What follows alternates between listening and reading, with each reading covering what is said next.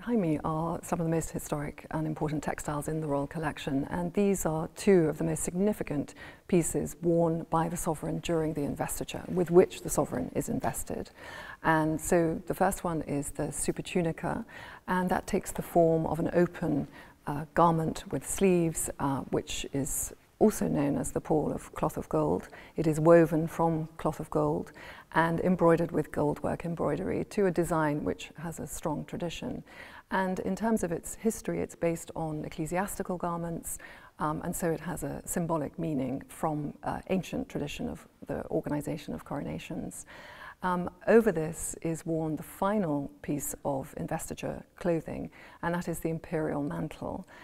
This one was made for King George IV in 1821 and was worn at the coronations of King George V, King George VI and Queen Elizabeth II, and will be reworn again on the day of the coronation. But His Majesty the King has decided to reuse pieces from the coronation of his grandfather, King George VI, in 1937, and these include the coronation gauntlet, which is again placed on the King's right hand during the investiture, just before he is presented with the sovereign sceptre,